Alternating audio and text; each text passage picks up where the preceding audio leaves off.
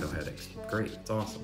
But I'm not a gambling type, and you know, if I do gamble, I want to make sure that all my cards look right before I put my all in, because there's plenty of people who buy that car. I have a horrible example.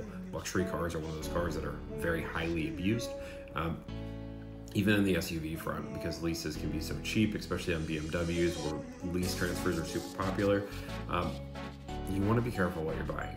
And again, doing your due diligence here, there's hundreds. I think there's like 500 X3s you could look at. And this one's pretty, and this one was right in the price range. It made sense.